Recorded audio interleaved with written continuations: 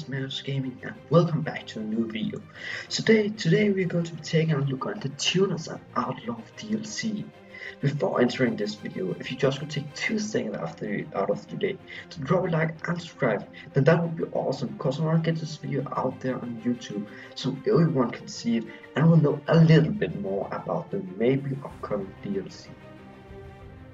So the Tuners and Outlaw trailer came out for a few weeks ago and have already got over 1 million views, as I will leave a link to it down in the description.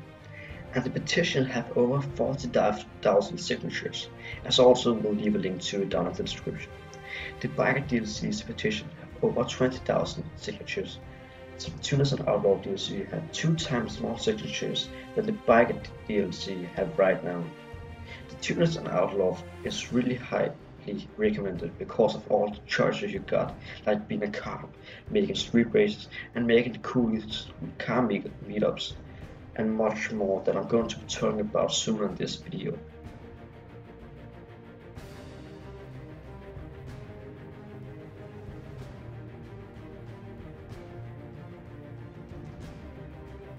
So first up, we got the police officer that you can play. So as we see right here on the screen, we got a picture of a guy and his car at the police board. This probably means that they have to find him or her and kill the person. What this does, it makes you have a bounty on you in probably 24 hours of game time, where the cops have to kill you or arrest you and then get the money. What probably is going to happen is the person who got the bounty can't see the cops on the map to make it a little bit more realistic. You get the bounty on you if you kill a man or rob stone or make another big crime. The police officer will get a signal on the map or a little sentence at the top of the corner on the screen where they maybe are saying, kill the player to earn money and RP. And then there will be a little part on the map where it's showing you where the person is. The part will probably only be there in some seconds, like in the Hunt the Beast, where every time the beast kills the target, then there will be a little purple point on the map on where the beast is. And that could maybe be the same thing. Every time you make a crime, then there will be a little point on the map of where he is. That would be really cool if they add that into the game. So next up, we got the races. So we saw in the trailer there was 2 different races, drift race and drag race.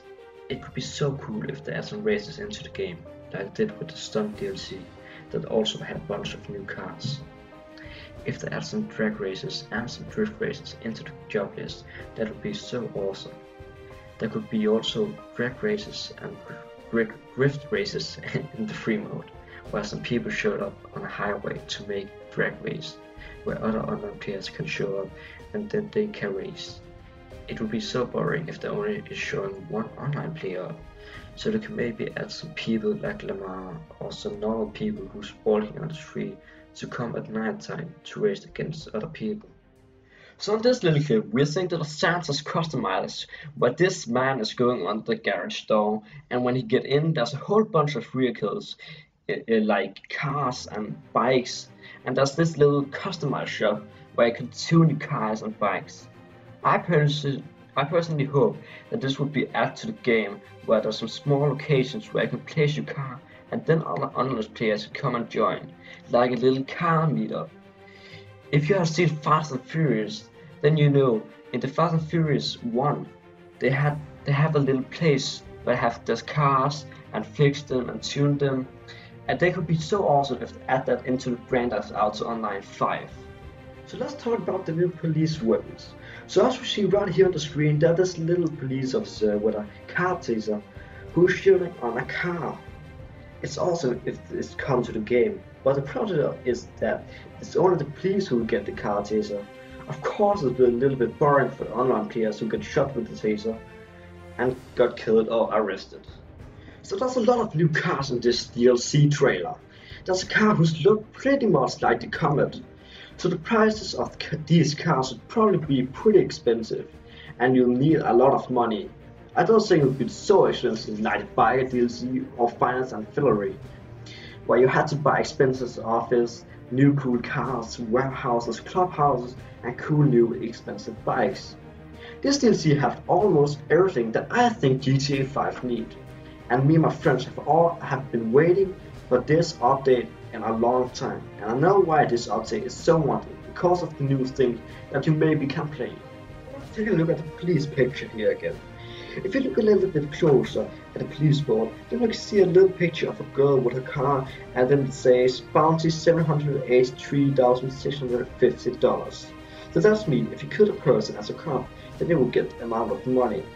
The more people you kill, the more money that's coming out of the bounty, and more police will get after you. So not to cheat, like if you friend a police officer and then you just make a crime so the police can kill you and get the bounty, then the police will respawn at the police station with police clothes and have to find you and kill the person.